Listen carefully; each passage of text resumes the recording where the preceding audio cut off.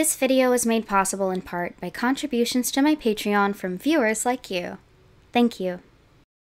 This album is a celebration.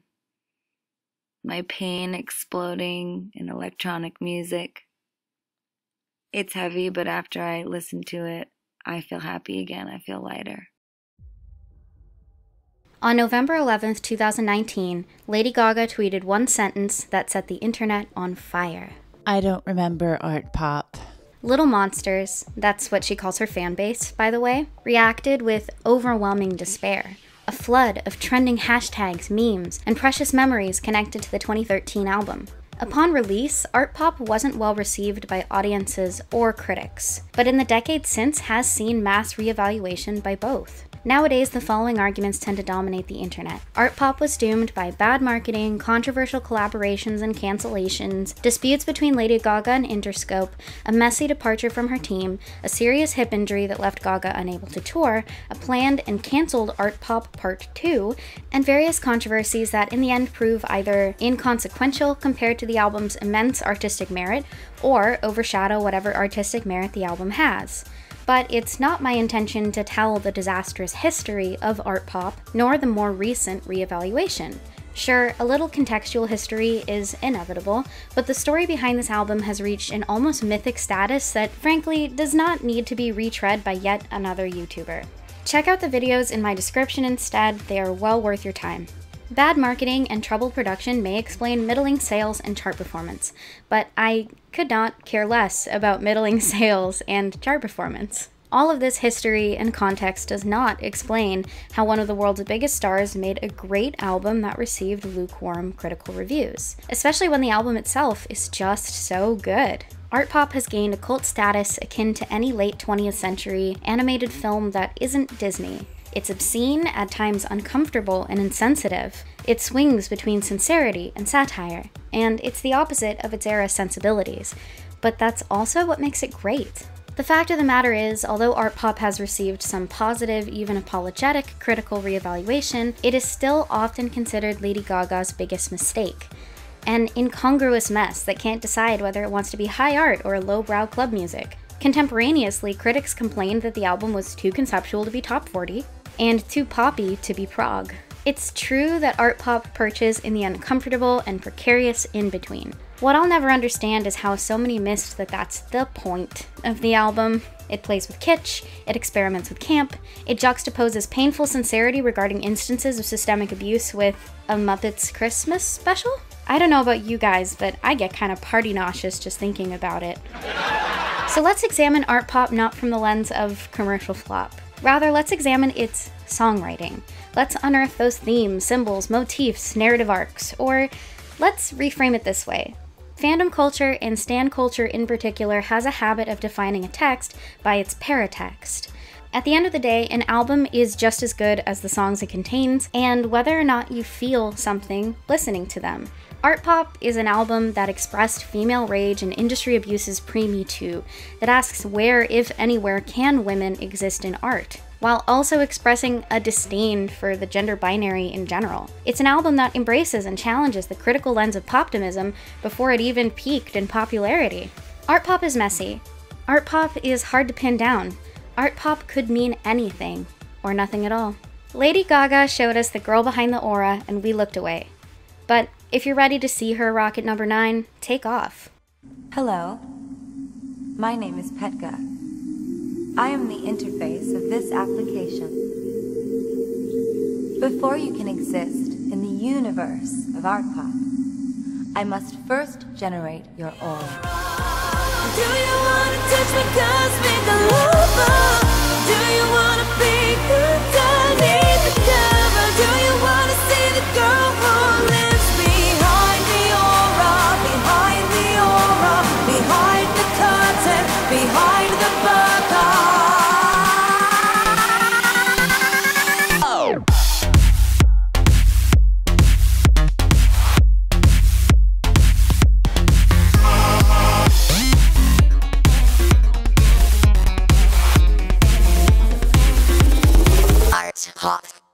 Please type in your name.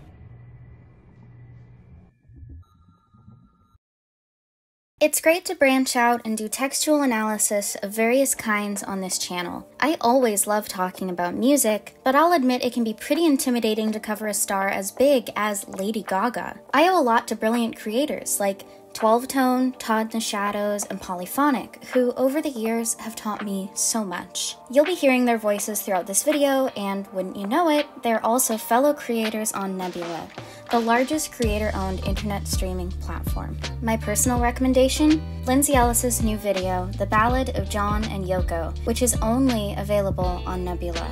Writing this art pop essay meant spending a lot of time looking at misogynistic reviews and parodies that sprung up around Lady Gaga over the course of her early career. Yet, maybe no woman has faced greater hate and speculation in the music world than Yoko Ono. Blamed for breaking up the Beatles, blamed for her husband's death, extorted over and over again in his wake. If you feel that what I might enter into, even though all funds would be given to charity, is against your wishes, I would honor this completely. Sincerely, Mark David Chapman. Unbelievably, the man who murdered her husband right in front of her is asking for her cooperation in writing a book about the murder, from the murderer's point of view. Ellis's video is a lovingly crafted documentary about why these hateful rhetorics continue to swirl. It touched my heart, and I think it will touch yours too. So, what are you waiting for? Go to nebula.tv/LilaSebastian right now to get 40% off an annual subscription on me. Real quick before we continue, this video was supposed to include segments with props and costumes and all that, filmed in my favorite local community theater, North Portland's Twilight Theater Company. Unfortunately, the building it's in, I kid you not, was struck by a car and set on fire. But this year, the show is opening 1 week late after an accident that closed the building. Here's a look at the damage. Day before Thanksgiving, a car crashed into our building and caught on fire, and then unfortunately caught the building on fire. Not on purpose, obviously, but the results have been really devastating for our community. If you can spare a donation, we'd love your support this holiday season. That's all, on with the show. I can't believe I'm telling you this, but I've had a couple drinks and oh my god. Art Pop is my favorite Lady Gaga album. That used to be a way more controversial opinion to have. It used to elicit a gasp or a disapproving stare from people I mentioned it to. Like, why on earth would you love Art Pop? But these days, Art Pop's reputation has recovered a bit. Not fully, but a bit. I'm gonna show cool live performances as much as possible in this video, but sometimes I have to show lyric videos because there's so little footage of her performing some of these songs, and even then they're often annoyingly abridged, you know, skipping verses and that sort of thing. Also, this era of lyric video makes me really nostalgic and I think it's fun. But we can't talk about Art Pop without first addressing Lady Gaga's meteoric rise to fame the years before. By 2013, Gaga was not a new phenomenon, but rather in a crucial phase of proving her staying power. It had been 4 years. She won over audiences and critics alike with The Fame Monster, and Born This Way. Gaga took up the mantle of cultural provocateur for millennials during these early years. She thrived on controversy, abject imagery, and her celebration of subculture, particularly queer culture. In the time of I Kissed a Girl, here was a queer artist who had kissed girls. She spoke the language fluently. This is obvious in retrospect. We see Lady Gaga's tributes to Alexander McQueen today as maybe a little too on the nose. Her nods to drag culture, adorable, twee even, post RuPaul's Drag Race, but then they were way more informed and intellectual than her contemporaries. And by the time Art Pop rolled around, Gaga was drowning in speculation over her personal life. Speculation that she dodged in interviews with quick wit and striking empathy. Someone said that Lady Gaga is actually a very well-endowed young man. And I think that might come from that thing. But I've seen photographs from stage, and if you're well-endowed, I've got no idea where you're hiding it. Right. You know, but that is I do have a really big donkey dick.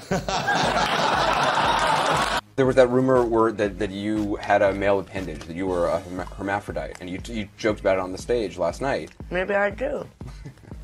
But it's interesting. Would it be so terrible? But it's interesting, a lot of artists would immediately put out some sort of a statement saying this is absolutely not true. You have fun with it. Why the hell am I going to waste my time and give a press release about whether or not I have a penis? My fans don't care, and neither do I. How do you deal with? Are you with men more or women more? Do you want to be married? What are your thoughts? I deal with it just fine. Well, I'm I'm looking for love just like everyone else, Larry. You like the ladies and the gentlemen? Yes? Okay. And are you seeing any ladies or gentlemen at the moment? Is there anyone special in your life? Well, you know I don't talk about my love life. No, but, I don't. I'm very happy. So you're happy, so you're seeing someone at the moment? I am happy. I am often questioned, how gay are you, Lady Gaga? And on a gay scale of 1 to 10, I'm a Judy Garland fucking 42. Talking to you over here. I'm listening. Yeah, well, your pervert ways don't quite equate to what God is all about. My pervert ways? Yeah, you know, the homo stuff. The homo stuff. Yeah. Yeah, that's gonna happen one day, darling. This is where I have to admit, for posterity, that these memories of early Gaga are hazy for me because I looked like this at the time. It's also worth mentioning that there is a video of me, dare I say, lost media, ooh, of a science project presentation in which I donned a blonde wig and Lady Gaga makeup to sing a parody of Poker Face about the anatomy of cells, which foreshadowed my life as an edutainment YouTuber for sure. I emailed my friends from school who worked on the project with me. By some hilarious coincidence, we are still friends. They could not retrieve it. Every generation has artists that succeed from nothing but shock and hooks. They come, some last for a time, then they fade into various shades of obscurity. I'm gonna borrow for a second from Todd in the Shadow's video on Witness, Katy Perry's catastrophic 2017 flop, the album that is most often compared to art pop. For a while now, I've been workshopping this theory that there are two kinds of pop stars. First, there are the ones who are so compelling, so infused with that star quality and creativity that they'll always have that loyal core fan base to sustain them, waiting for the next record. And then there are the superstars who will be superstars for as long as the music is good. And if the bops stop coming for even a second, they're gone. This is what separates a Janet Jackson from a Paula Abdul, an Eminem from a Marilyn Manson. The Weeknd is probably the first kind, Bruno Mars is probably the second.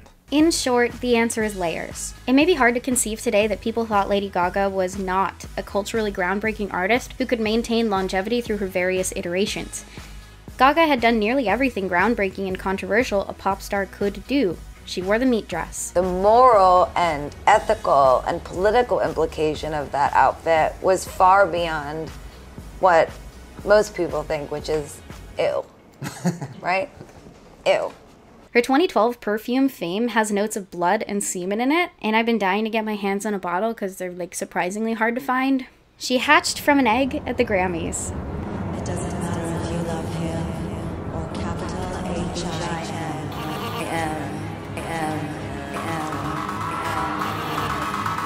Just put your paws up. Her Alejandro video, my personal favorite, is a tribute to the vibrant gay nightlife of Weimar, Germany. Despite the song feeling very Argentine coded to me, and scratch that, it feels very American pretending to be Argentine coded.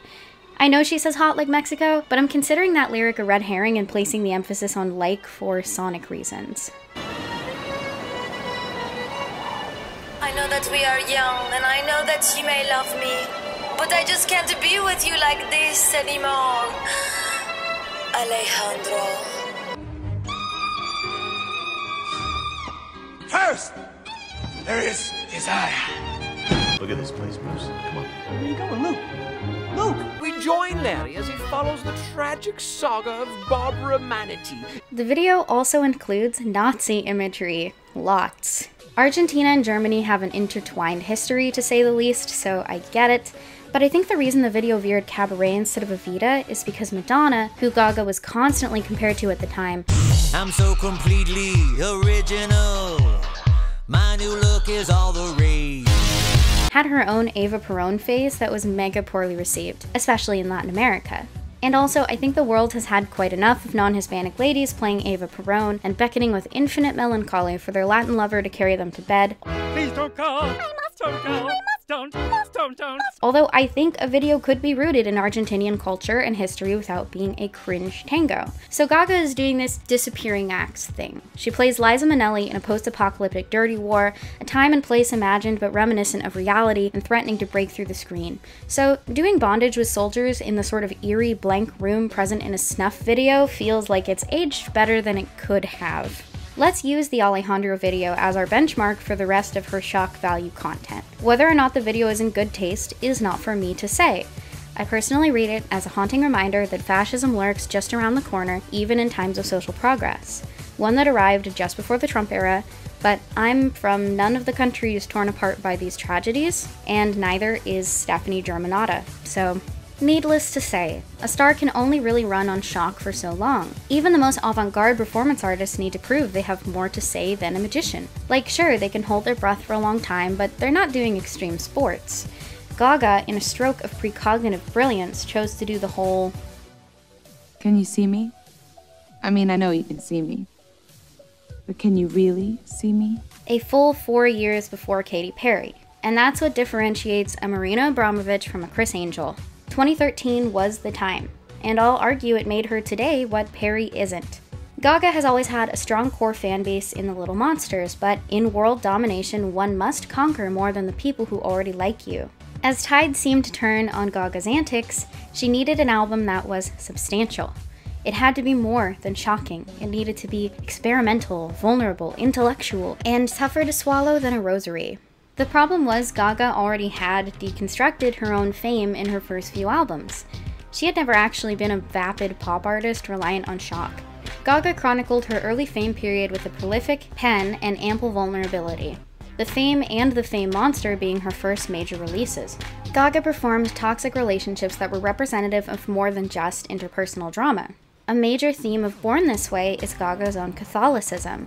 She sang about struggling to find her faith in God through all the noise in a song she called Judas. Although I say this without a shred of irony, Judas is maybe the most plainly Christian song that's ever hit the Billboard Hot 100. It sounds like everything else I listened to in youth group at the time. Hang on, let me just... On Born This Way, Gaga name-drops Jesus about 20 billion times. I'll dance, dance, dance with my hands, hands, hands above my head, head, head, like Jesus said. It's the new black. Jesus is the new black. Jesus is the new black. There's only three men that I'ma serve my whole life. It's my daddy and Nebraska and Jesus Christ. Yeah. It doesn't matter if you love him or capital H-I-M. There's actually this really popular Ave Maria techno remix that became kind of a meme, and it sounds like a lot of what's on Born This Way.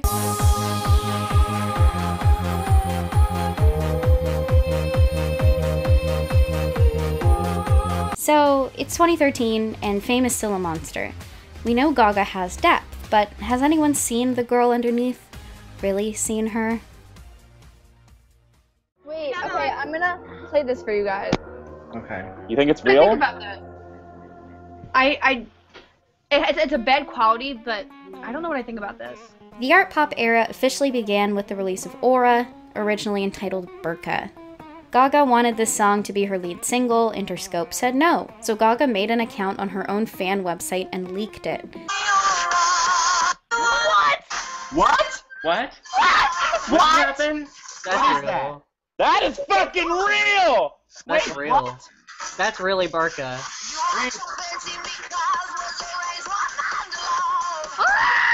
Oh fucking god! The backlash was immediate. Like, we can and will shit talk record labels, but sometimes they have a point. Do you want to see the girl who lives behind the burqa, behind the burqa, behind the burqa, behind the burqa, behind the burqa, behind... Go to the church and ask God to forgive you. A white American woman releasing a song in which she portrays herself as a girl in a burqa and says it's not a statement as much as just a move of passion is, you know, problematic. Sorry to burst your bubble, Gaga, but a white American woman choosing to wear a burqa is always a statement of some sort. Appearing in public in the following is offensive and alienating. But Lady Gaga was still a shock artist, and she had a history of problematic appropriation, as the Alejandro anecdote illustrates. So I find myself wondering why this was the straw that broke the camel's back, when it's probably the most nuanced she ever got while pulling a stunt like this. Okay, for example, I'll never understand how Born This Way was widely praised and adopted as an inclusivity anthem on a socially progressive album despite this lyric. No matter black, white, or beige, or light or orient made. Folks Occidental haplogroup B4 is done giving orders around here. You're Lebanese, you're Orient. No one is Orient made because the Orient does not exist except as an idea in the imagination of the Occident. The ones making people Orient made are the imperialist powers intent on oppressing those whom they've deemed the other. This is literally stated in the first chapter of Edward Said's Orientalism, which, by the way, is worth a read if you ever intend to be any kind of provocateur. Wrote Said, I have begun with the assumption that the Orient is not an inert fact of nature. It is not merely there, just as the Occident itself is not just there either.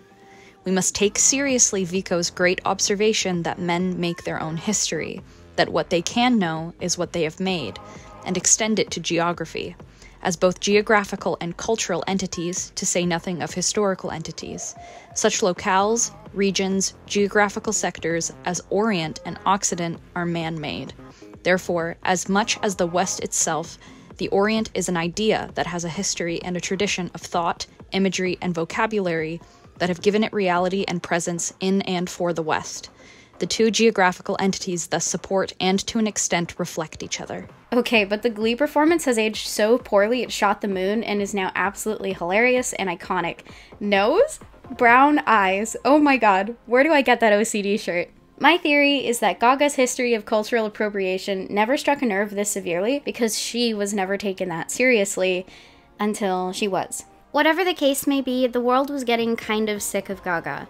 Maybe the problem was never art pop, but rather residual resentment of Born This Way. Not everyone may have gotten the message behind the meat, but the constant costume changes help Lady Gaga maintain the public's curiosity. Now, I could seriously review Born This Way. I mean, I thought about it, I listened to it a bunch of times, I decided how I felt about every single track, and maybe I could talk about how all of Gaga's flash and image has basically slit its wrists and then it bled into the music, completely drowning any chance of this being somewhat interesting. The album wasn't hated at the time, but just look at all the parodies that sprung up around it. They definitely indicate Gaga fatigue. I'll wrap my small intestines round my neck and set fire to myself on stage. I was once full of shit, now I think shit is full of me. Cheek, freak, sister, fierce, work those bitchy gams.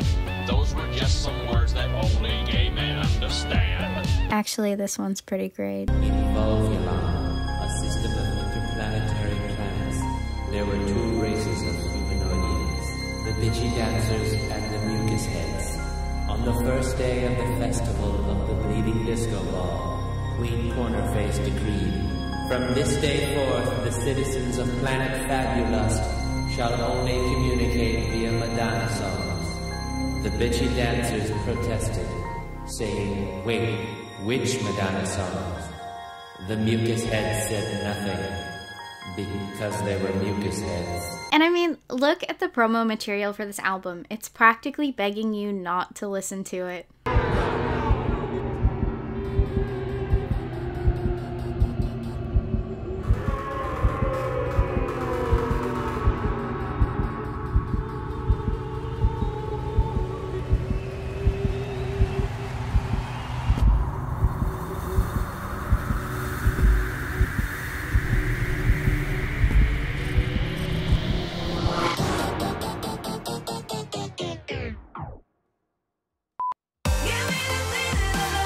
As she attempted to become a permanent cultural fixture, the time was now or never to make or break her. So her responses to current events of the year 2013 suddenly seemed a lot more important and a lot more tasteless.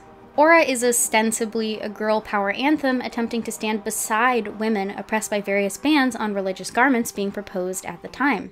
In France, for example, burqas were banned around the time Gaga wrote the album due to an alleged conflict between the secular state and Islam. This is a claim burqa-wearing women have countered. A quick heads up, the woman interviewed here is wearing a niqab, not a burqa, but in France, both were banned at the same time and treated as interchangeable. 2 months ago, Manu was fined for the first time.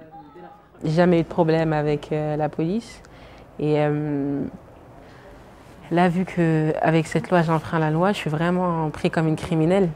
Et ça fait mal, parce qu'on se dit que juste le fait de se couvrir le visage, c'est pris comme être criminel. With the ban, how did it change how people reacted to you? Donc j'ai des réflexions, j'ai des insultes et voilà, c'est dommage. Que je ressemble à une sorcière, que je faisais peur aux gens, que c'était pas normal. Enfin, des insultes un peu plus poussées, mais je préfère ne pas les mentionner. Many, in fact, see their garments as a powerful statement of choice, aligning themselves with God rather than any sort of government or regime. I can see how Lady Gaga, a controversial Catholic in her own right, might feel compelled by this metaphor. This is the position I think Gaga was trying to take.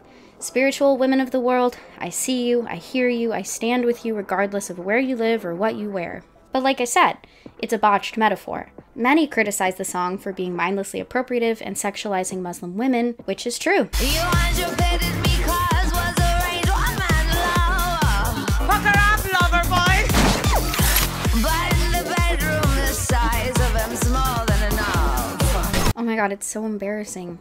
Religious garments like the burqa, hijab, and niqab have been long sexualized in Western popular culture. Muslim women have often been portrayed as sexual beings so powerful that they must be hidden away from sight. This perception infiltrates our popular imagination from a very young age, and is part of why Disney's Aladdin leaves a taste that is increasingly sour. I never realized how incredibly handsome you are.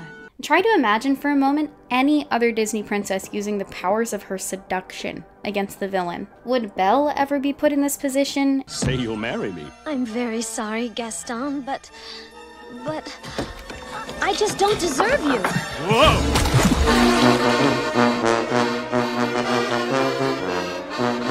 Ariel even has her voice stolen and is explicitly told, "And don't underestimate the importance of body language."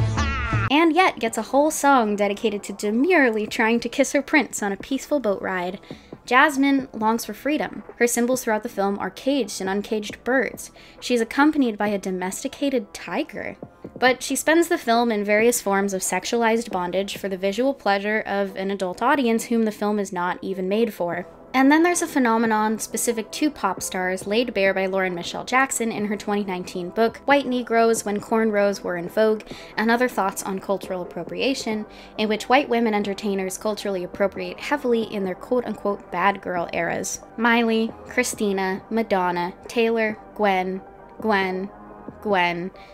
Go to the church and ask God to forgive you. I've seen some arguments that Doja Cat is currently inverting this trope by having a bad girl era that props up white supremacists and anti-Semitism. This is because white women are innately infantilized, viewed by the world as innocent, chaste, and in need of protecting. So when conceptualizing themselves as girls gone bad, they adopt a persona rooted in blackness or Orientalism or fetishization. The alleged purpose is that it provides texture. You know, that's why Christina Aguilera's Dirty is called Dirty. But although white women are painfully infantilized and often feel they'll never be taken seriously, they're also spared what Jackson refers to as the hellish matrix of racial violence.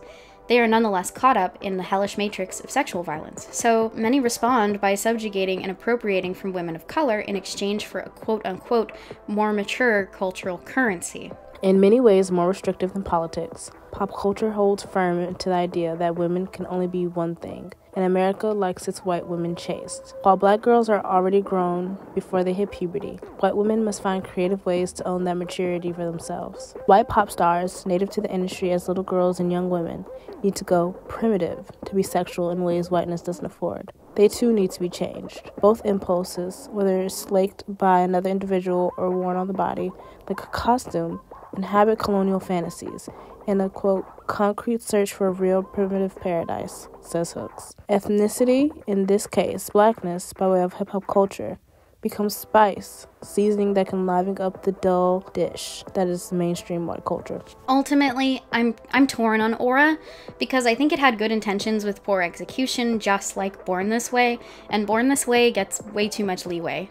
And Aura is a better song than Born This Way. Gaga has always been an openly sexual pop star who has never really gone through a good girl era weaponizing her white fragility, and she's often inserted herself in hip-hop spaces, a real mixed bag. While I don't think it's the place of any white Catholic American to become the torchbearer for Muslim women internationally, especially if they're the kind of white feminist who says things like Orient Maid, The song's intent often goes mysteriously unremarked. Intent does not forgive execution, obviously, yet it's worth remarking that Aura is distinct from Gaga's previous incidents of cultural appropriation and that it was trying to be informed and stand beside marginalized women. Aura is compared frequently to Gwen Stefani's posse of Harajuku girls, or Christina Aguilera singing that she's a genie in a bottle, when a more apt comparison might be Shakira on Waka Waka. We're all Africa.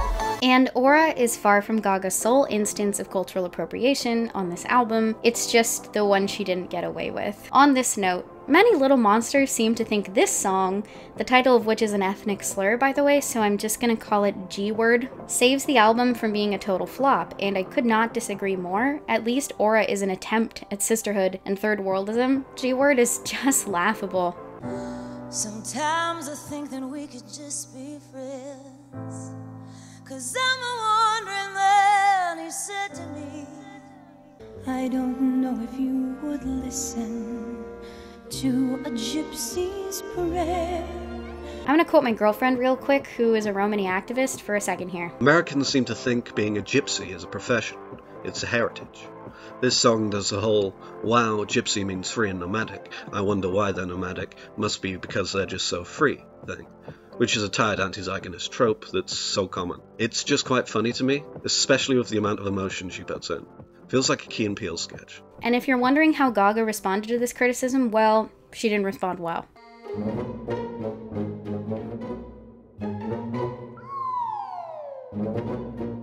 Go to the church and ask God to forgive you.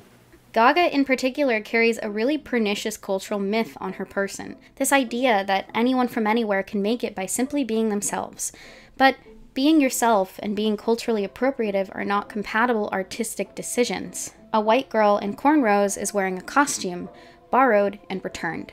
But as for me, and I'm sure this is true with many other listeners, I was introduced to art pop through the album version of this song. I wasn't on Twitter at the time, I wasn't really tuned into pop music on social media in general. For years I had no idea it was subject to any controversy or criticism, and never had associated it with Islam. You can blame that on my ignorance, but I always interpreted it solely as a song about Gaga grappling with her persona, which it is. When the half-baked burqa metaphor was basically tossed for the studio version, this is an aura. This is your aura. It's very young. An aura is a unique representation of your existence in the art pop universe. It will grow and change over time as you travel through the app, discovering new things, creating new projects, and meeting new auras, both alike and the same. What's left is a song that somehow manages to deconstruct fame better than the two previous albums. I regret to report, it's a hell of an opener. There are two poetic devices here I find particularly strong. One, I'm a sucker for precise placement of the word and. I killed my former and. The use of and placed at the start of a poem, stanza, or central idea implies text that stretches before or after the limits of, well, the text. It feels like we are dropped into the middle of something, even if that something that comes before or after doesn't actually exist. Instead of singing, I killed my former and left her in the trunk on Highway 10, Gaga sings for the album's opening line, I killed my former and. It's like we're being let in on a story just as it comes to its thrilling conclusion. In just one short line, she signifies both the end and beginning of a narrative arc. Two being the ambiguity of the word it. Put the knife under the hood. If you find it, send it straight to Hollywood. Her former self is dead, but the it she wants to send to Hollywood remains unknown. What or who is this it? The knife? The trunk? The hood? Perhaps even her former self? Gaga's Swinefest performance features her stabbing a knife into the stage, which I guess implies that the knife is the object in question. But I always took this line to mean this. If you find the person Gaga used to be, send her to Hollywood because that's where she is currently, having lost herself. After all, Highway 10, where she killed her former and left her body, ends in Los Angeles. So right off the bat, Gaga has answered that pressing question, how can she possibly deconstruct her own fame when that's what her very first projects were about? Easily. Those albums were about Gaga. This one is about Stephanie. Lady Gaga is the veil, the aura. The costumes she wears are a form of semi-transparent expression and cowardice. But beneath the curtain is Stephanie, an aching and vulnerable human seen by few, if any. So the lover the song is addressed to might be an intimate partner, the one person she's letting in. But it might also be Gaga's audience. This is the album's thesis. Art Pop aims to distinguish Lady Gaga from Stephanie. We are to be shown Stephanie if we look close enough. So, what is there to see? Who is the real Stephanie Germanotta beneath the costumes, beneath the appropriation, beneath the face paint? Mama, what's the matter? Ain't you never seen a naked chick riding a clam before? Part of what came to distinguish Lady Gaga from more basic shock artists at the time was the idea of her being highbrow. What's up with this Gaga dude? He just like dresses weird, right? Like Bowie? Lady Gaga is a woman. She's only the biggest pop act to come along in decades. She's boundary pushing, the most theatrical performer of our generation, and she changes her look faster than Brit changes sexual partners. That's true. Which is a very awkward position to be put in for a pop artist. The idea that you're only socially acceptable because you're so much better than all of your peers, according to some arbitrary standard of propriety. I can only imagine that's a lonely position to be put in, especially when you're a woman who loves art, because art doesn't really love you back. For all women who love quote-unquote higher classical art, myself included, there is an underlying tension. Especially when we self-identify with men, but the world identifies us with women. Any view of the past is, by nature, distorted and imperfect. But there's distortion by accidental omission, there's distortion for political purposes, and then there's distortion by assumption. It's not just that a statement like, the Louvre doesn't have any art by women, which can easily be disproven, allows others to drag out the canard of, oh, feminism is all about exaggeration. It's that this sort of thing helps hide the achievements of women. It contributes to the myth that women didn't paint in the Renaissance. Several women actually had highly successful careers as portrait painters. Contributes to the myth that women were illiterate, that women have traditionally always worked at home and only entered the workplace in the 1960s and later, and so on. It contributes to the myth that tapestries depicting war must have been designed and created by men, even when documentary evidence for the Bayeux tapestry, to name just one example, says otherwise, and contributes to the myth that art focused on traditionally male interests must have been created by men. We have faced enough real historical subjugation without adding to it. We love art, but we also recognize that most women are not featured as artists in museums, but rather as the art itself. Tasteful, reclining nude paintings, carefully posed sculptures of naked women with idealized proportions. Even to this day, only about 5 to 10% of all art in the Louvre is attributed to women. Granted, that doesn't mean that 5 to 10% of art in the Louvre was made by women, but the rest fall under the attribution of anonymous, which, in a culture that venerates so-called singular geniuses, means that these anonymous female artisans are often left overlooked and their stories untold. For the album's cover art and one of its main motifs, Gaga adopted the birth of Venus. The painting is often interpreted to be about the conflict between aesthetic and intellectual love. Venus, standing between those two aspects, represents that the divine can only be truly seen when both are acknowledged. That is the rarest Gaga of them all, the Gaga Venus de Milo, carved by Gaga artisans who work exclusively in the medium of Gaga. Will you two stop saying Gaga so much? Venus! Gaga commissioned the ever-controversial Jeff Koons to slash the birth of Venus to bits and place Lady Gaga as a plasticine sculpture beside one of his famous gazing balls, a series originally inspired by lawn ornaments he saw in his Pennsylvanian hometown.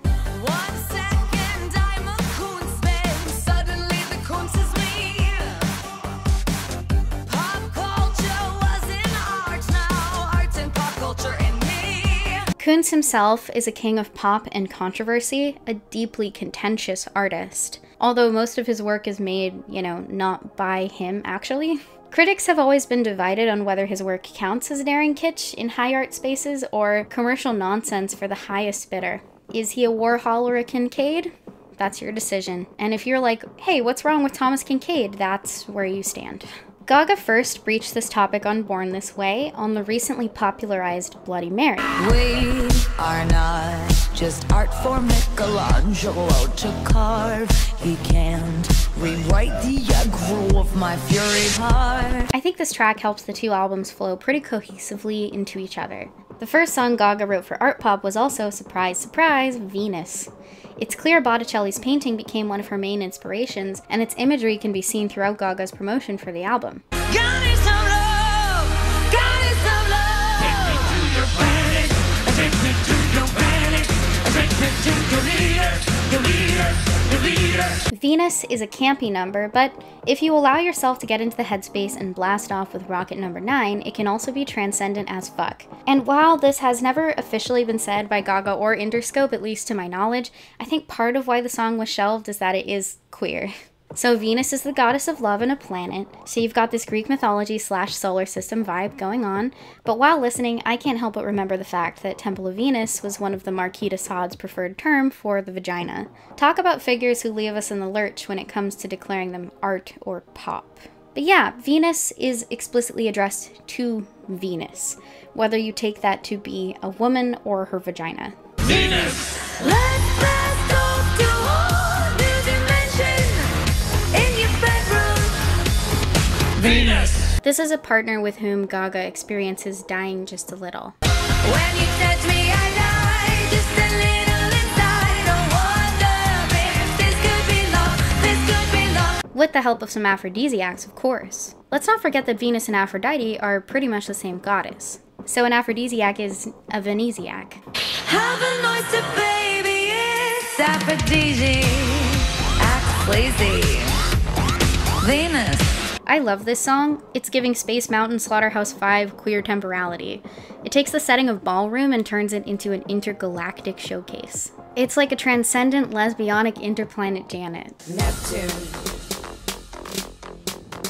Go. Now, sir. Pluto. Saturn. Jupiter. Mercury. Venus. Uranus.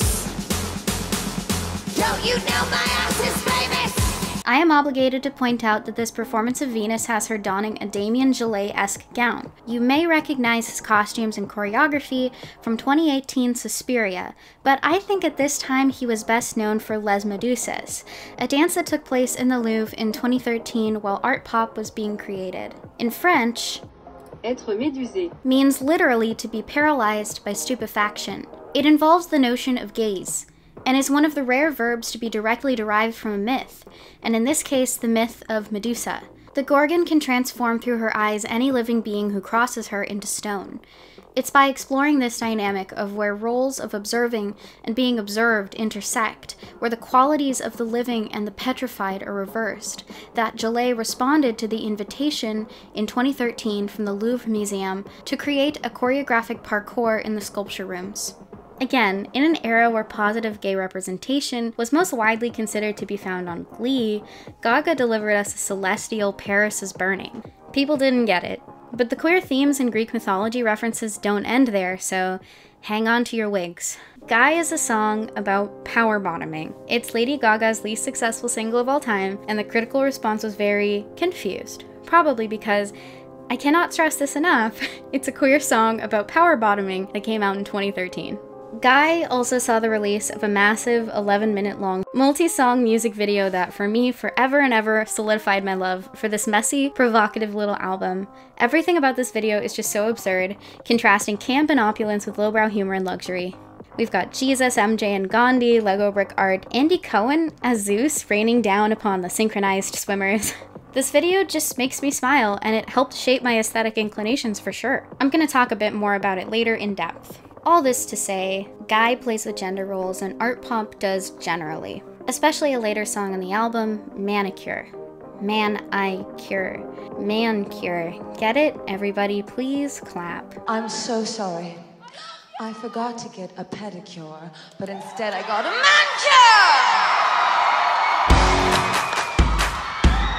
But Guy will always have a special place in my heart. When Gaga sings, I don't need to be on top to know what because I'm strong enough to know the truth. Sure, she's singing about how she doesn't care if she charts, but she's also singing about the strap, biological or otherwise, and I am but a simple twink. If loving Guy is a crime, then I am a convicted criminal of thought. Speaking of. We're both convicted criminals of thought. There is a third explicitly queer song in a row, and sorry, it's another perfect song. Sex Dreams, spelled with 3 X's, is a song about how Lady Gaga hears her boyfriend is away this weekend and wants to know if he'd like to meet at her place. Your boyfriend was away this weekend. I know it's potentially annoying when I point out that everything is gay, as if that makes it automatically good, and you know, I try not to do that, but in this case, I can't help but think of her. She found this representation particularly meaningful when she was listening to it back in the day, and I love that for her. People keep commenting to tell me that they just realized they aren't subscribed despite being fans, so I'm just popping on real quick to say, hey, don't forget to subscribe, but it helps me out immensely, seriously. That's all, back to the video. So at the start of the Guy video, there's this gang of roving capitalists consumed by plucking money from the ground after they've shot a winged woman, Lady Gaga, out of the sky. The fallen angel bird, etc. attempts to pull herself up, stumbling before falling, eventually crawling to the gates of Hearst Castle. Here, she is carried off by the gays, adorned in flowers, and baptized/resurrected by the Real Housewives of Beverly Hills. Oh my god, somebody please get that cello away from Yolanda Foster. A bow should not be sawed on a fingerboard. This sequence is juxtaposed with music from ARTPOP, the eponymous song, not the album, which serves itself as the album's philosophical manifesto. It's a song about how art pop can mean anything because it's a hybrid of art and pop, stronger together no matter how fragile it looks. This is probably also a good time to talk about poptimism, which Lady Gaga champions on the album, a critical movement asserting that pop music deserves the same respect music journalists and other industry professionals afford to other genres. Specifically, rock. Califasane, who wrote the ultimate piece on what journalists call rockism, made some excellent points in 2004 that many consider to have launched poptimism into music journalism's mainstream consciousness. A rockist isn't just someone who loves rock and roll, who goes on and on about Bruce Springsteen, who champions ragged voice singer-songwriters no one has ever heard of. A rockist is someone who reduces rock and roll to a caricature, then uses that caricature as a weapon. Rockism means idolizing the authentic old legend or underground hero while mocking the latest pop star, lionizing punk while barely tolerating disco, loving the live show and hating the music video, extolling the growling performer while hating the lip syncer.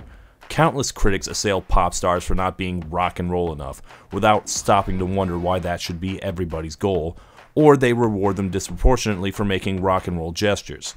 Poptimism, as a reaction to rockism, often cites misogyny and racism within the music industry and its fandom generally. Why is it, for example, that every Radiohead album gets to be an instant classic while Gaga has been for much of her career relegated to the realm of guilty pleasure? Well, it has to do with the roots of prejudices within music, the anti-black sentiments, for example, behind the backlash against disco.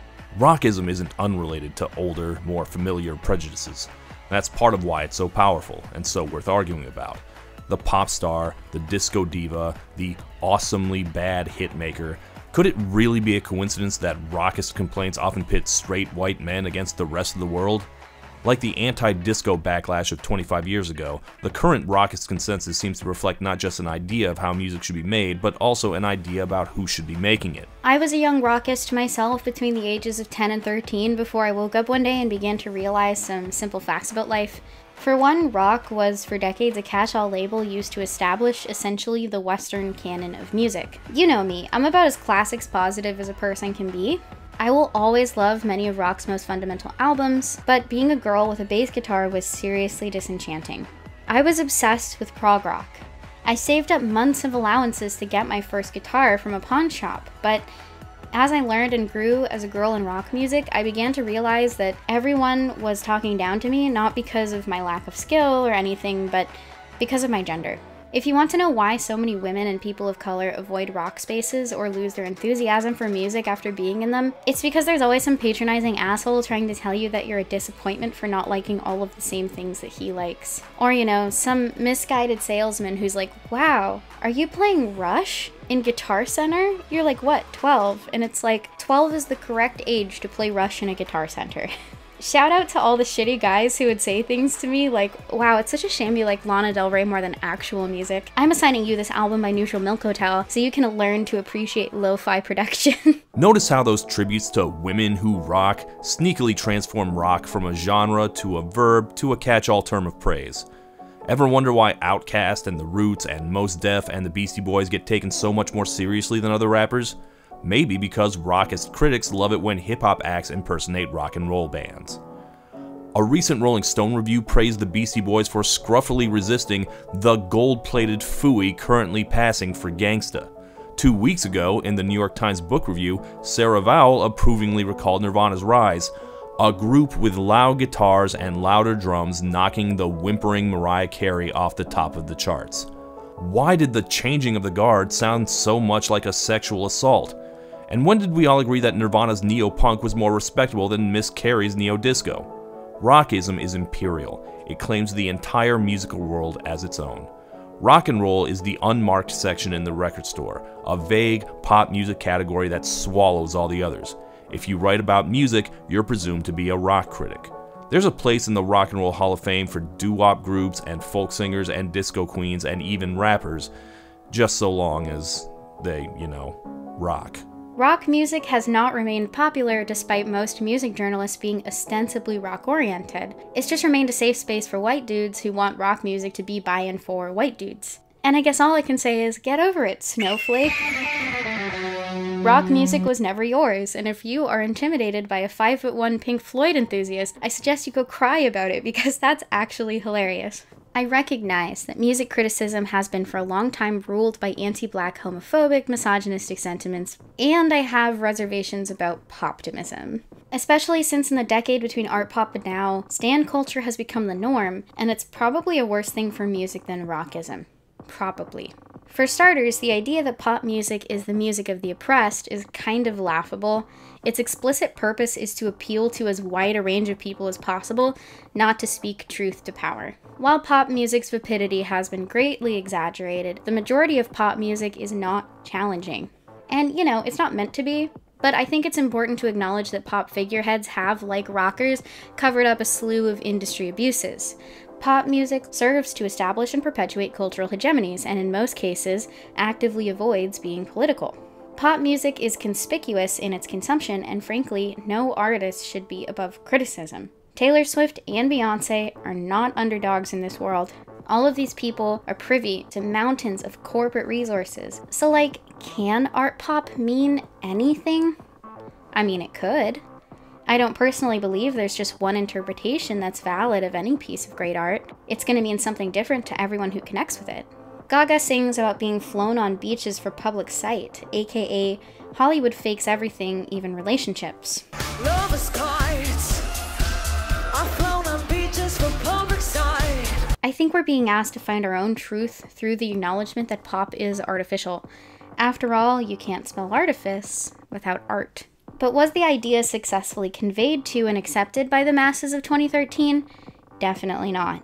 If anything, I think one of the main reasons art pop suffered in charts and rock publications is because of anti-intellectualism. Lady Gaga tried to combine highbrow and lowbrow, but I think despite her efforts to get pop stans excited about the Abramovich method, she greatly underestimated just how much people hate art. Tonight we put art in the front of all things. We embark on a ritual dance of creative rebellion. I think it's nice to receive things with your mind as a blank canvas. A celebration, something that took all my mess and all my pain. The point is that we receive as a blank canvas that and turned it into the most beautiful schizophrenic psychedelic dance. When you hear something, you allow the art kind of to be made for the first time in a way. Full of color, loud electronic music, the most outrageous fashion, something nearly impossible to follow, like my heart, like my mind, a runaway train.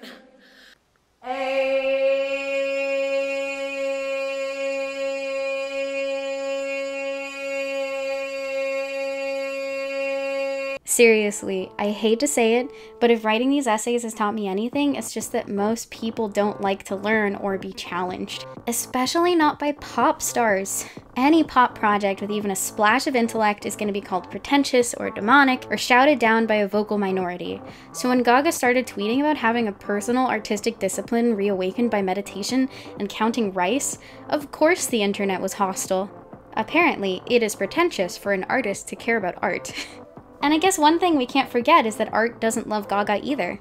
The Birth of Venus may represent conflict between the aesthetic and intellectual callings, but it's also a nude. It's a painting of a naked lady who was, for her time, considered the beauty standard. Like, remember when Kim Kardashian broke the internet with her butt? No, wait, come back. 'Twas the era, seriously. So, Gaga takes Venus and throws a seashell bikini on top. Or the Muppets. And that's the thing about the Muppets. Sometimes it's easy to forget that there's a human body inside of that pig. And all the little piggies in here will go wee wee, wee wee, wee wee, shway! Come on! Straightforward rape or abduction is more typical of deities than shape-changing for sexual advantage. Thus Poseidon ravished the maiden Canis as she strolled along the seashore.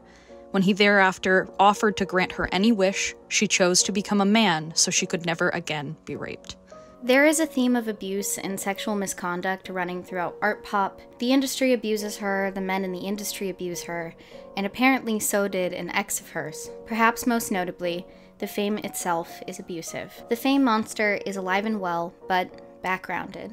Art pop's tone shifts during the song Sex Dreams. Sex Dreams is where themes of queerness and abuse finally intertwine, and don't untangle for the rest of the album. If you thought you were here for a fun, sexy dance party, this is when Gaga pulls the rug. Perhaps this is a source of discontent for many listeners. While Venus and Guy remain upbeat, Sex Dreams becomes more of a hushed confession interrupted by an increasingly desperate call for help. Help me, It was kinda nasty. If Gaga's first verse is a confession, the song's second verse alludes to the consequences should our two lovers be caught in the act. Reference is made to the fact that Gaga was broken by the one before. Just want this to be perfect. We're both convicted criminals of thought. 'Cause I'm broken. This is also the introduction, in my humble opinion, of the album's Medusa motif. You could turn to stone all the color of, then petrified by a woman. Which carries through in constant references to Versace. Versace promises I will Dolce Vita. Medusa is Versace's chosen mascot, a rape victim with snakes for hair whose very gaze can turn you to stone. Medusa is the protagonist of one of the most popular stories from Greek mythology. Medusa was a loyal woman who spent her youth dedicated not to a god, but a goddess, Athena, who she believed was the strongest of all the Olympians. And in return, Athena respected Medusa as a beautiful woman who chose a female goddess instead of any man. However, one of the greatest feuds in all of Olympus was about to be taken Medusa's story in a dramatically different direction. The rivalry between Athena, goddess of wisdom and war, and Poseidon, god of the sea, ruined many lives. As Medusa entered the Parthenon, she was awed by the powerful beauty of such a monument. The temple, filled with great works of art, was tribute to the goddess Athena for protecting and inspiring the city. Yet it was there that Poseidon forced himself on Medusa, wrongfully claiming her as his partner forever. The goddess Athena couldn't bear to watch.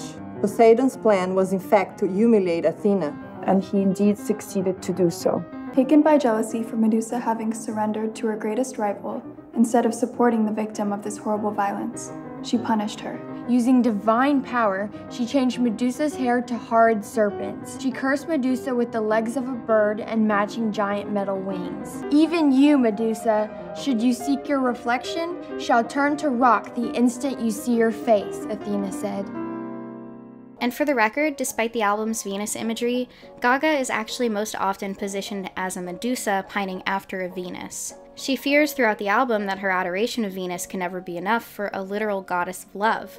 And how could it? Especially when she's been turned into, dare I say, Mother Monster. Likely to fail in their lustful aims are monstrous beings who aspire to a sexual encounter or a marital relationship with a non-monstrous being, especially with a lovely goddess.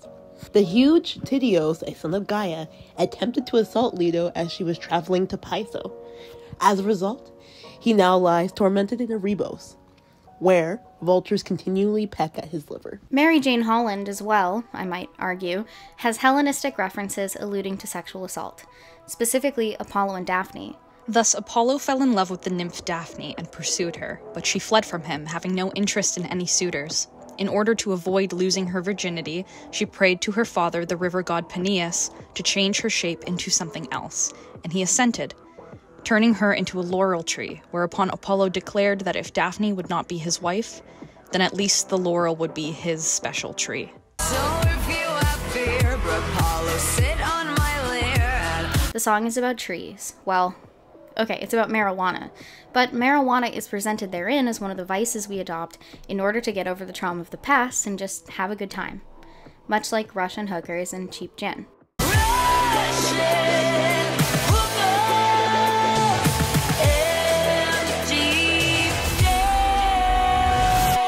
Daphne's story is part of the genre of the pursuit myth, one of many aggressive rape fantasies gods attempt to inflict upon humans.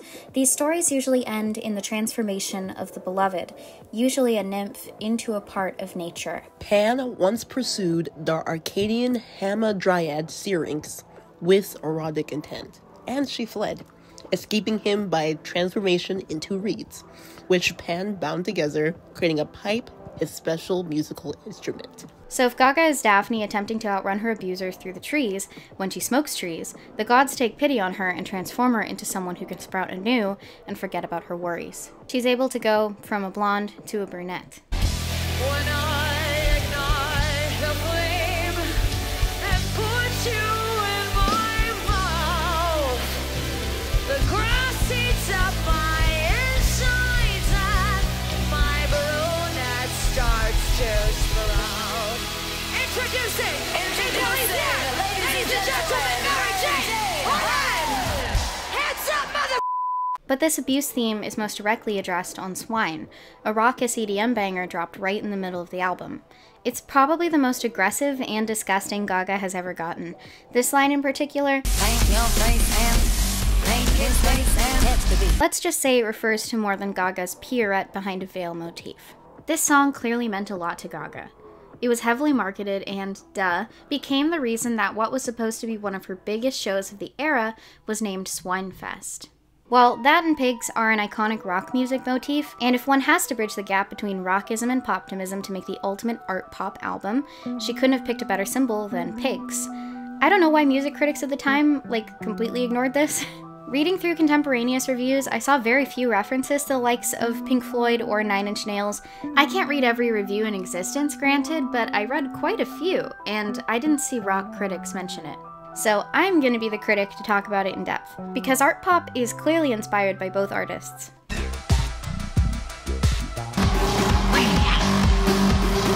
In George Orwell's Animal Farm, Pink Floyd's inspiration for animals, pigs are the abusers of power. Animal Farm is about the flaws in communist regimes and why they devolve into totalitarianism. It's about how people in charge love to take advantage of those beneath them, and so is Pink Floyd's Animals. In the downward spiral, pigs are the motif often used by Trent Reznor / Nine Inch Nails to signify fakers and phonies, including within the group itself. Hey pig, nothing's turning out the way I planned. Hey, mother pig, well, there's a lot of things that I hoped you could help me understand. Reznor himself was inspired by Pink Floyd, and he became fascinated with the Manson family murders at his lowest point, even moving into 150 Cielo Drive in 1992. The words Le Pig had been written in Sharon Tate's blood by her murderers, and that's what Trent named his studio, Le Pig. I've also been politely reminded by my co-writer that Motley Crue's 1997 album Generation Swine, a Hunter S. Thompson reference no less, is the album widely considered to have killed the band, and by some, also rock music, which is probably worth a mention when it comes to the history of rock music and pig motifs. Swine is not a marketable song.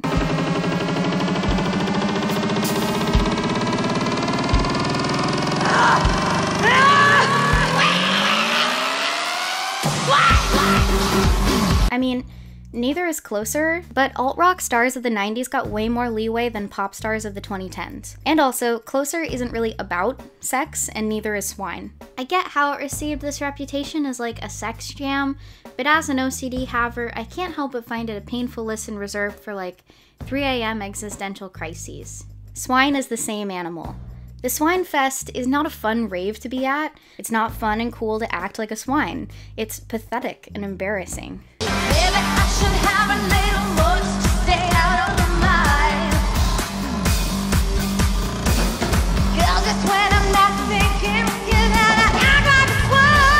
Context established, pigs are often used to signify abusers in narratives about mental health spirals. Clearly, ARTPOP is no exception. Gaga has sort of inverse boundaries. She won't tell you, for example, where she just went on vacation, but she's totally open about having been sexually assaulted when she was a teenager. Squilla, squilla, squilla, oh, you're so disgusting, you're just a pig inside. Swine is in conversation with and juxtaposed by Dope. And if I could change anything about this album, I'd let them live right next to each other. Kind of like how Reptile turns into the eponymous downward spiral.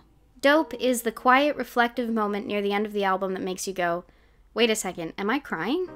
Why am I crying? It's a song most consider to be about the addictions Gaga developed after her traumatic hip surgery. One of the hardest things that I ever had to give up was drugs and alcohol. And I still have a real hard time with it.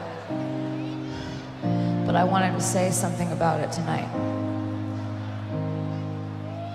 Because I've watched too many great artists and too many friends go because of those two things. And I want tonight so badly to be a change.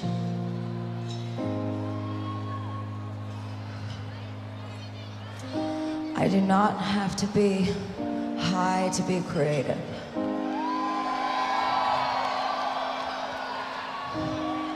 I do not have to be drunk to have a good idea.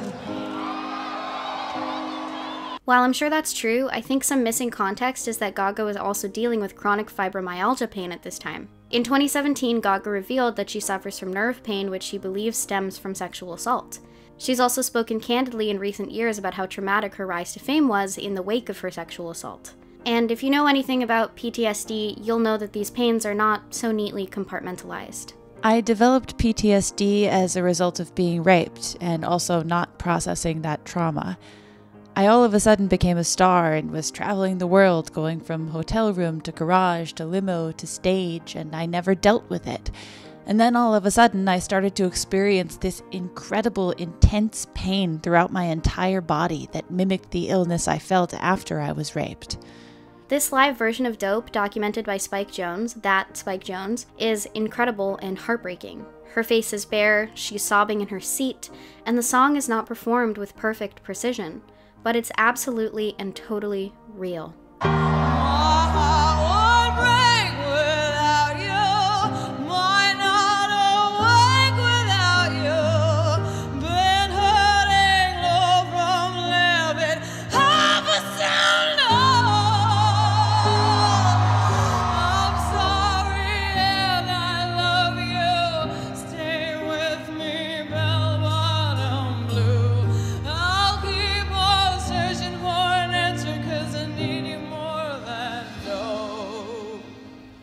Critics didn't respond positively to Dope. I think it's a shame that it took nearly a decade for the song to become the classic it has outside of the Insular Monsters. Gaga's fans have always loved this song with a passion and seem to understand what it's about, just another reason to love them. But honestly, no context is necessary to hear that this song is raw, vulnerable, and heartfelt. But you know, as a survivor of sexual assault who struggles with PTSD and chronic illness, I know all too well that my visceral pain and its expressions have often been similarly received as histrionics. Listen, celebrities and pop stars especially do a lot of publicity stunts to garner some sort of public sympathy or create spectacle. But the scorn Gaga faced in this era for being an emotional human being, I'll never understand. Artists are acutely sensitive. You can't criticize pop stars for being fake and then say it's cringe when they're vulnerable. This is just another reason I think art pop makes people uncomfortable. It's outwardly emotional in a messy, embarrassing way. Indies and rockers, they can show up to a performance in tears and talk about how hard it's been to quit drugs, but when Lady Gaga let her guard down, the world asked her to put it back up. Is that really fair to ask of anyone? That's probably the thing about this album's story that most makes me want to scream. Well, okay, there is another thing that makes me want to scream. Art Pop, the new album from Lady Gaga, and Do What You Want featuring R. Kelly. Art Pop, available November 11th. And the new single, Do What You Want. Lady Gaga, Art Pop, the album, out now. Yes, I'm a dog, so no, I can't sing. But there is always a song in my heart. Can you hear it? Closer. Art pop has one fundamental flaw, and it's not just the inclusion and later exclusion of an R. Kelly duet. Do What You Want, in my humble opinion, is the thematic center of the album, but it was so controversial it had to be removed. You probably know this, but R. Kelly is a convicted sex offender. After decades of sexual misconduct allegations, tonight, a federal judge in Brooklyn sentenced singer and convicted sexual predator R. Kelly to 30 years in prison. This is a significant outcome for all victims of R. Kelly, and especially for the survivors who so bravely testified about the horrific and sadistic abuse they endured. The one-time music superstar faced life behind bars after a jury found him guilty in federal court on 1 count of racketeering and 8 counts of sex trafficking. Tonight, one of Kelly's accusers relieved. I never thought that I would be here to see him be held accountable for the atrocious things that he did to children. According to Judge Ann Donnelly, who presided over Kelly's 2021 trial, he used his fame and organization to lure young people into abusive sexual relationships, a racketeering enterprise that the government alleged spanned about 25 years. A lot of people excuse this collaboration, saying shit like, she didn't know any better, or what do you expect from a shock artist? And I'm not gonna do that. The irony of R. Kelly singing Do What I Want with Your Body, given the weight of the allegations already very present at that time, insanity. I could be the drink in your cup. I could be the green in your blunt, your pusherman. Yeah, I got what you want. You want to escape. And she said she was held against her will for days, and then he raped her after she became unconscious in 2003. She's being identified under the name Sonia. She said she was 21 years old. She met R. Kelly at a mall in Utah. She was interning at a radio station at the time. And she thought her first huge celebrity interview would kickstart her career. So he invited her to his studio in Chicago to interview him. They ended up locking her in a room. She asked for food. She was given Chinese food and immediately became extremely full and sleepy when she woke up. She said she saw R. Kelly doing up his pants in the corner and felt some wet stuff in between her legs. Slowly but surely, you know, he started to get into, okay, you can only wear sweats. Okay, you have to knock any and every single time you come out of this room.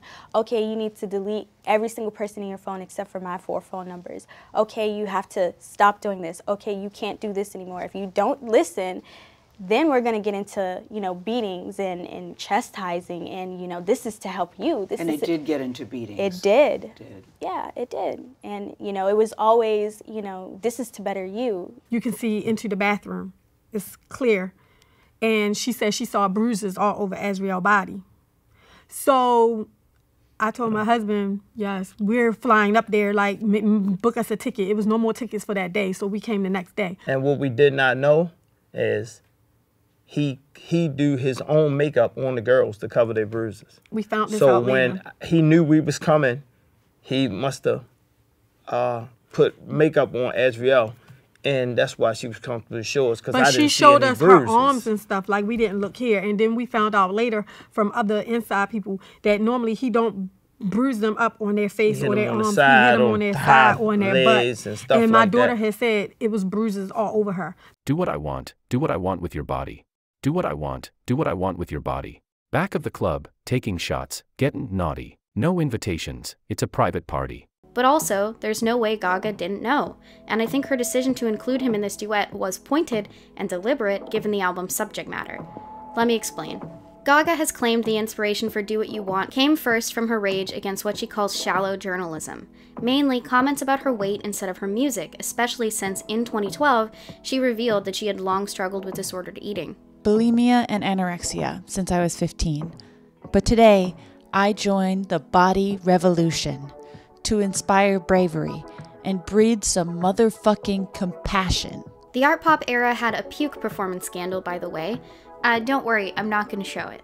Gaga's South by Southwest 2014 performance, hilariously sponsored by Doritos of all companies, Lady Gaga live at the Doritos Bold stage, saw her thrown up all over by Millie Brown, a vomit artist not to be confused with the Stranger Things star. At the time, there was Twitter uproar. Shocker. Demi Lovato, for example, tweeted her disgust, saying the performance was, quote, glamorizing eating disorders. This is a great example of why we should maybe not dogpile on people via social media without knowing much about their personal lives. It never hurts to give the benefit of the doubt. Not everybody's going to love that performance. She's the artist. Yes, Millie Brown. But we both really believe in artistic expression and strong identities, and I support her and what she does. And Art Pop, my new album, is about bringing art and music together in the spirit of creative rebellion. And for us, that performance was art in its purest form. But we totally understand that some people won't be into it. At the time of Do What You Want, Kelly was an alleged sex offender. Those allegations were widely known. In 1994, he married then 15-year-old Aaliyah in an illegal ceremony. Accusations of child pornography and molestation surfaced and resurfaced in 1996, 2000, 2002, and 2009. By 2013, Kelly was already a controversial figure whose popularity had mostly faded. So, why him? Why would Gaga choose to record a duet with R. Kelly on an album that addresses a history of abuse and sexual assault? I've been living in Chicago and spending a lot of time there, and that's where R. Kelly hails from.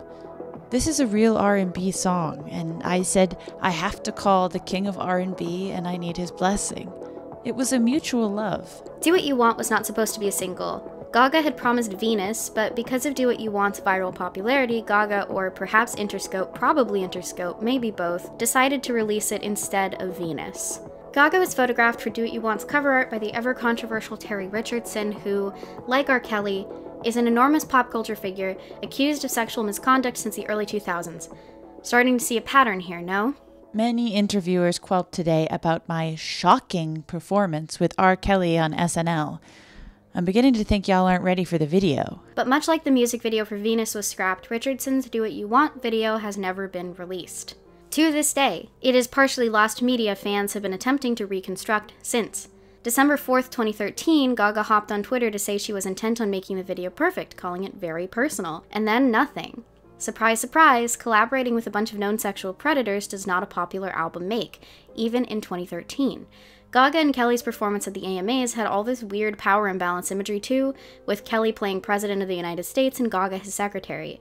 At one point, they even pantomimed fellatio, an obvious Monica Lewinsky invocation. I would show this performance here, but YouTube said absolutely not, so.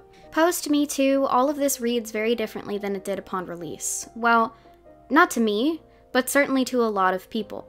In 2014, for example, Lewinsky broke her silence and reemerged in the public eye to talk about the immense shame and humiliation she experienced when thrust into it. I was branded as a tramp, tart, slut, whore, bimbo, and of course, that woman. I was seen by many, but actually known by few. And I get it. It was easy to forget that that woman was dimensional, had a soul, and was once unbroken.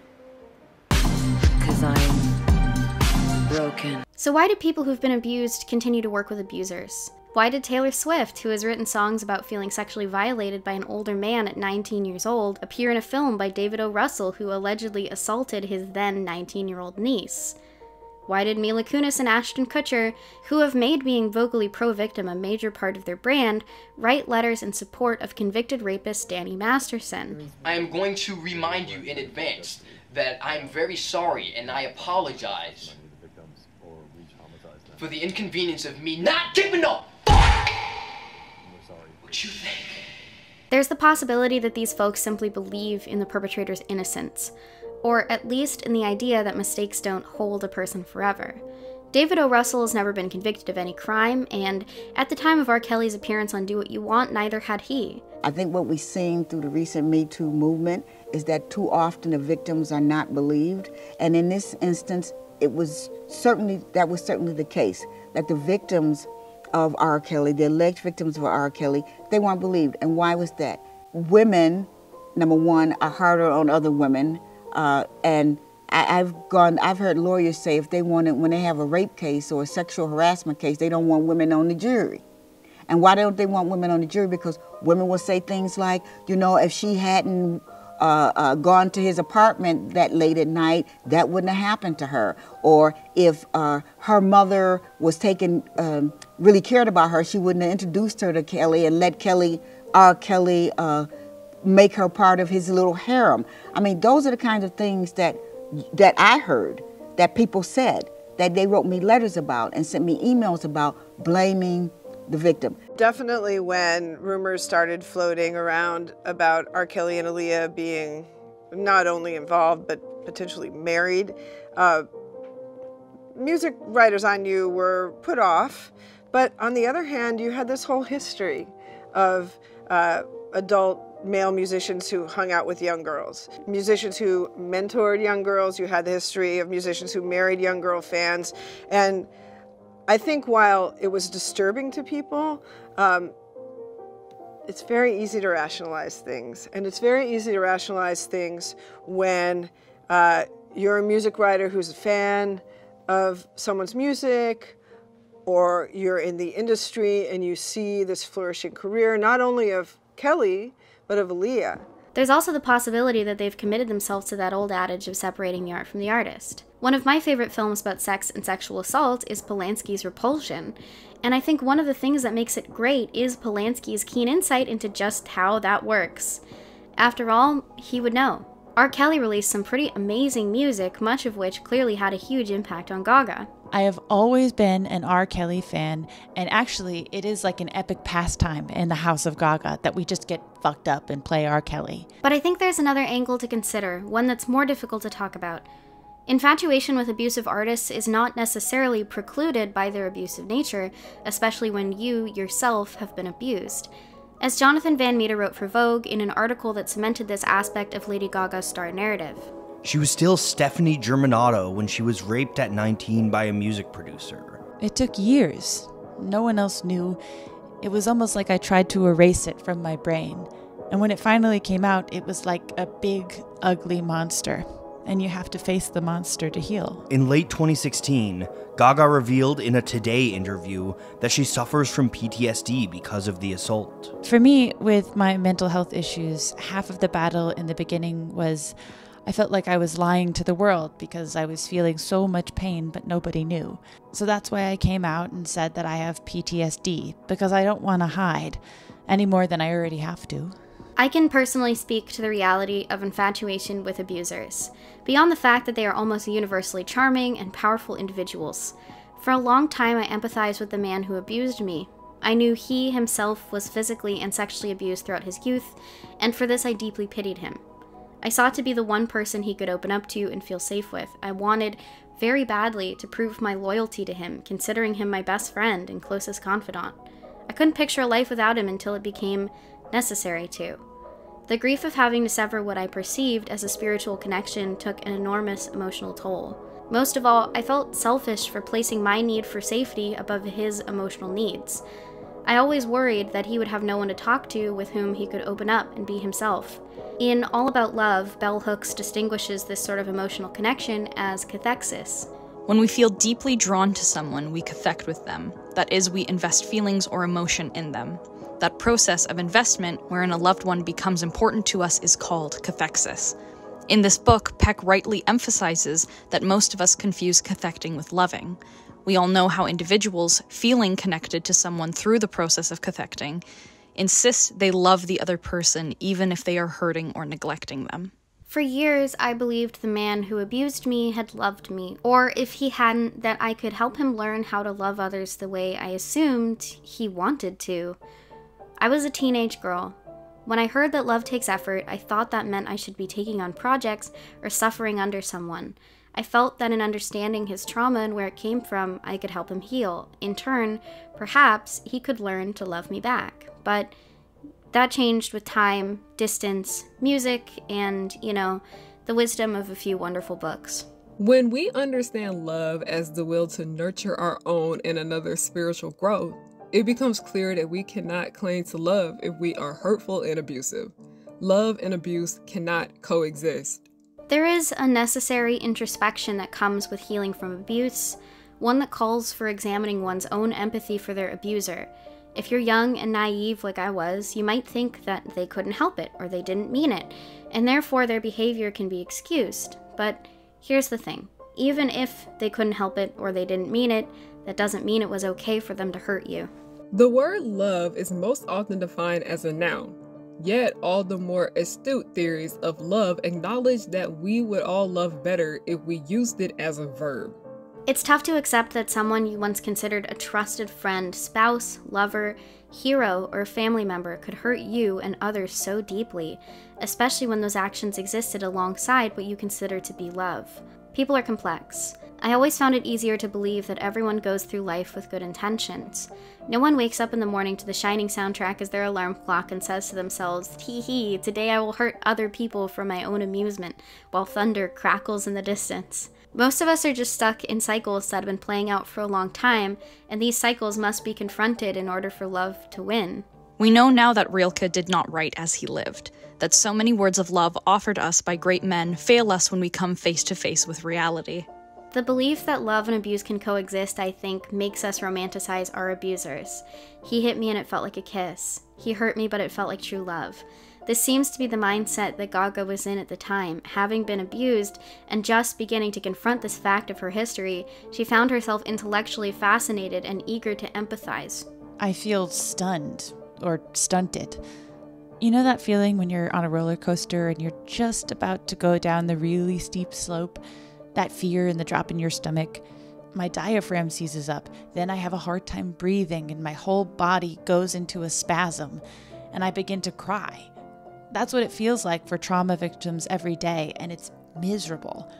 I always say that trauma has a brain, and it works its way into everything that you do. Artistic fascinations often feel inevitable. When writing about abuse, one becomes intellectually obsessed with certain abusers, especially those who are talented at expressing the feelings most of us are forced to hide. And sometimes, when you start to really look into their histories of trauma, it can be easy to see them merely as victims of the same cycle of abuse that you yourself suffered. Many abusers themselves were abused, and often use these stories to gain trust and adoration. There's no doubt in my mind that Gaga formed a cathartic attachment to Kelly, first through his music, then in person, one defined by their mutual love of songwriting and performance, and their shared histories of abuse. And this is why I believe whether or not Gaga knew the depth of or believed in R. Kelly's abuse allegations in private, she performed Do What You Want with him. If you're tired of hearing me talk about sexual abuse and assault in my videos, I'm also tired. But I guess all I can say is that my exhaustion gets killed by my conviction every time. I assume it's the same for Gaga. And I just have to say, as much as it breaks my heart to, Do What You Want is basically a perfect song. This is not an unpopular opinion either. While Dope and Swine received mixed and middling responses, Do What You Want was acclaimed. I highly recommend you go check out Frank and Wayne's Reloaded version, which transforms the song from a duet into a solo pop single. From all the shows, but I don't feel the pain 'cause I'm a pro. I'm sinking, then I'm okay, 'cause my body belongs to you when I'm on stage. And here's why I consider Do What You Want the thesis of art pop. You can't have her heart, you won't use her mind, you can't stop her voice, you don't own her life, but you can do what you want with her body. As in, if you choose to objectify her, much like Koons did with his art pop sculpture, she's not afraid. After all, Venus was a nude, and she is all-powerful. Or maybe the Gaga statue serves as the Galatea to Koons' Pygmalion.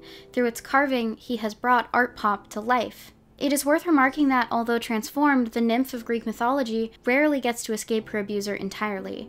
Usually the mythological pursuant adopts some aspect of their beloved as a personal motif. Apollo, for example, takes leaves from Daphne's tree. He makes and wears a laurel crown, which then becomes a symbol of triumph to the Greeks. In other words, Apollo does what he wants with Daphne's body, but he can't really have any part of her that matters. Usually, a feature of the original entity persists significantly in the transformed entity. A weaver transformed into a spider continues to weave webs. A busy colony of ants becomes an industrious community of humans.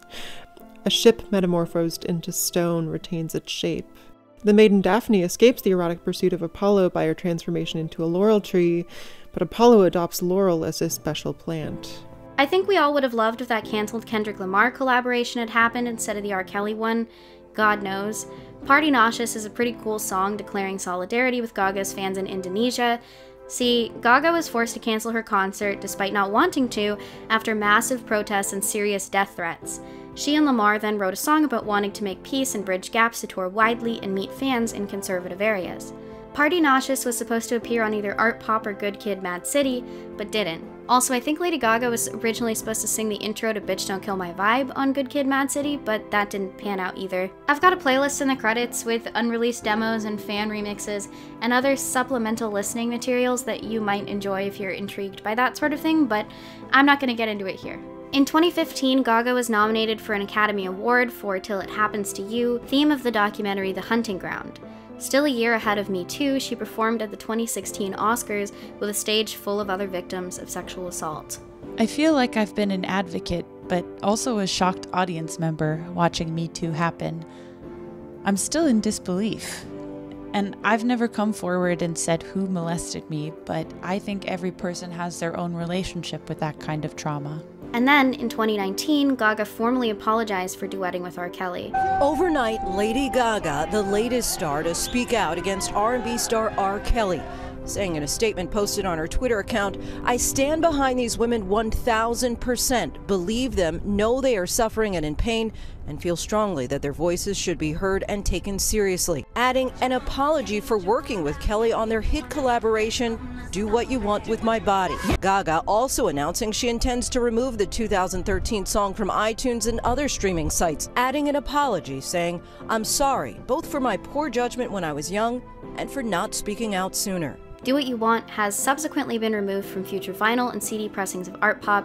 You won't find it on streaming services, except the remake with Christina Aguilera, which you can disagree with me, but it's just nowhere near as good. I think maybe this is why Gaga now seems to show animosity, or at least regret, regarding the ARTPOP era. It's hard to mature as a person and as an artist and look back on the mistakes you made when you were younger. Inevitable, but painful. Anyways, none of this is, okay, but my intention is not to excuse Gaga's actions circa 2013, it's to analyze her text with as much empathy as I can muster. So when Gaga tweets, "I don't remember ARTPOP," she's probably just stating both a reality of living with PTSD and her desire to separate herself from the album in which she worked with abusers. But part of me wishes she wouldn't. It would probably be more healing if she could accept the person she was then, the mistakes she made while she was suffering.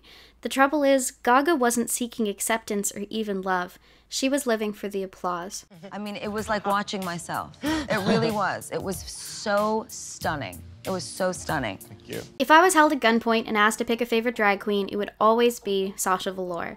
She's thoughtful, forward-thinking, artistic to the bone. I am not at all surprised she chose Gaga's applause to emulate on Drag Race Season 9, which she then won. In an artistic drought, I do often find myself asking, what would Sasha Velour do? Perhaps ARTPOP was doomed by even having the word pop in the title. Andrew Barker, contemporaneously writing for Variety, said the following of the album.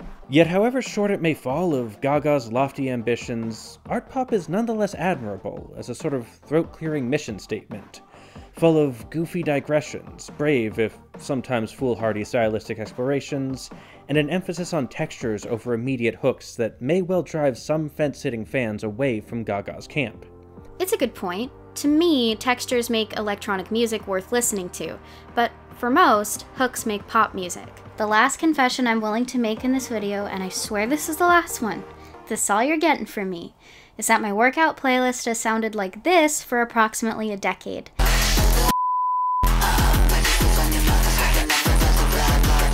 I'm an unreliable narrator. I love electronic music, and I'm not going to stop anytime soon. I find myself inclined to argue that the definition of art pop is that it could mean anything, but unfortunately, pop isn't anything yet. It just hypothetically could be. Pop's genre conventions are restrictive, demanding widely accessible tunes. Gaga was already an outlier when she stepped out onto the pop scene with queer, highbrow selections. I can understand how, for most audiences, art pop was a nudge too far. Things have changed quite a bit in the last decade. PC music happened for one, introducing hyperpop to the world through the embrace of consumerist aesthetics. Hyperpop celebrates the gaudy, ultra-feminine, sometimes hard-to-listen-to aspects of pop decades past. Maybe in another universe, art pop was a successful album produced and performed by the likes of Sophie, AJ Cook, or Hannah Diamond. On the other hand, maybe the fact that art pop came out before PC music proves that it was right on the pulse, if not a little ahead of the curve. Was art pop ahead of its time? I mean, yeah, it was. This is one of those rare times where that cliche, people weren't ready for it, absolutely applies. Art pop's production is heavy and noisy as fuck, sometimes bordering on industrial. It's fantastic, sometimes reminiscent of early avant-garde acts like Throbbing Gristle, sometimes reminding the listener of today's candy-coated glitch pop like Slater or Aisha Erotica. The whole thing sounds like a rave in a museum, and I personally couldn't love it more. It is pure thrill and opulence. Applause was art pop's most successful single, and it's also the album closer. This is the part of the album where Gaga realizes she can't just float around forever, and she rededicates her life to her audience. This gives Applause an increasingly tragic tone upon each re-listen, to me at least. I want to end this video by talking about Jeff Koons' ever-controversial gazing balls, including the one he put between Gaga's legs. Koons' gazing balls are attached to paintings and sculptures in order to show at once the art and the audience, the act of looking at the art directly juxtaposed with the image of the looker. In this way, the audience is intrinsically the art. One cannot really exist without the other. The gazing balls are devices of connecting. I want to participate. I always just wanted to be involved in a dialogue with the avant-garde. This is my family. These are the artists that I have interest in, the joy that has enriched my life. Whether you buy into Koons as a capital A artist or not, it's clear that the sentiment that art should be a device for connection, reflection, and sensory joy is what art pop is meant to convey. The sad reality is that Lady Gaga is kind of a Tinkerbell figure. Without applause, she dies. Because Gaga doesn't exist, she can only live in an altered state dressed to the nines in the public eye. So if you want to see her, you swine had better put your hands up. Because when they bang the gong, that's it. Gaga goes, and your chances of seeing the girl behind the aura go with her. What we will be left with when that day comes are images like this one. Of Gaga, yes, and of us. I fell apart after I released this album. Thank you for celebrating something that once felt like destruction. We always believed it was ahead of its time. Years later, turns out, sometimes artists know. And so do little monsters. Pause up. Before I go, I'm gonna let you listen to an iPhone voice notes recording from last year I found while making this video. I often record myself practicing because I want to get better at playing my instrument and singing. This is a recording of a time when I was quite low, singing Dope on my childhood bed, banjo in hand. It's pitchy and amateurish, but it made me realize that Dope has a way of finding me when I resurface from a hard time. It was hard to come back home and remember that I stopped doing music as my main creative outlet because of a few unkind words. It seems obvious in retrospect why someone who abused you might not want you to have a voice. Maybe Dope and art pop generally isn't just about how trauma changes the relationships we have with our sexuality, our audience, and our bodies.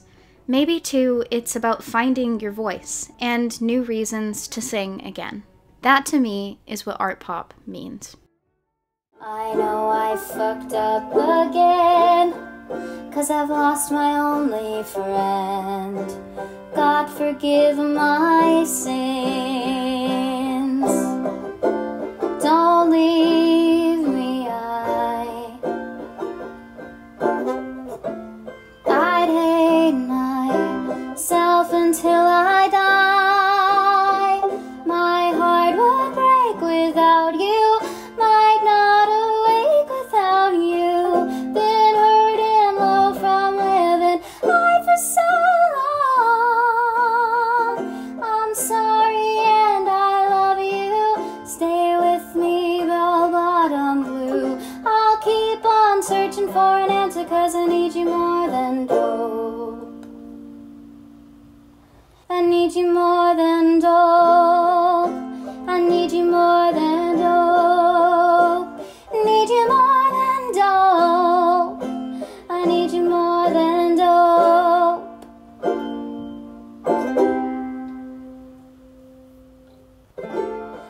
Just one last puff, 2 last regrets, 3 spirits and 12 lonely steps up heaven's stairway to gold. Mind myself like coal, mountain of his soul. Each day I cry, I feel so low from living high. My heart would break without you, might not awake without you. Been hurting low from living high for so long. I'm sorry and I love you. Say with me, bell bottom blue. I'll keep on searching for an answer, 'cause I need you more than dope. I need you more than dope. Need you more than dope. Need you more than dope.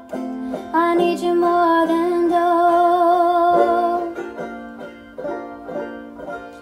Need you more. I need you more than dope. Hey kids, do you like podcasts? Podcasts about music? You should check out 12-Tone and Polyphonic's Nebula original, Ghost Notes. They have fascinating discussions on form and composition, as well as more casual conversations about being a music fan. I was delighted to be a guest earlier this year, where I got to enthuse about various artists I love, including Pink Floyd and others mentioned in this video. People often talk about her like she's this very disingenuous figure, and that, you know, oh, the Reputation era was evil Taylor. It was her persona, and I was like, I think that's actually called being like a self-aware late 20-something. You can hear Ghost Notes wherever you listen to podcasts, but if you want early and ad-free access, that comes with your Nebula subscription for no added cost. I'll also be releasing a Nebula original soon. I can't tell you much yet, but I can tell you that it's a work I couldn't produce elsewhere because it deals with highly sensitive subject matter. But Nebula's taking a chance on me either way. Honestly, Nebula's focus on originals has been a godsend for me personally. Their focus on supporting independent artists has meant the production of a play and a movie, as well as tons of other originals that YouTube would readily ban for being too explicit. Nebula is also where you can find all of my videos, including Why Are Disney Adults, which was taken down on YouTube copyright grounds. But instead of giving up and letting the mouse consume my life, I'm sticking with Nebula. So what are you waiting for? Go to nebula.tv/Lola Sebastian right now to get 40% off an annual subscription on me. She prayed to her father, the river god. Oh, I did not Google this first. Give me a second to redo this. It's spelled a little like penis, which is not, I don't want to say it that way. PronounceNames.com. Oh my god. What? Please don't tell me it's pronounced like, it literally is pronounced like penis. Fuck! This fake Greek AI is not helping. It literally is Peneus? This is not. Peneus. Okay. That stop saying it. That you're making me read things like the gazing balls. Peneus and the gazing balls. Thanks, Lo. Oh my god. Okay. I'm gonna have a full conniption. I'm gonna just restart this whole thing.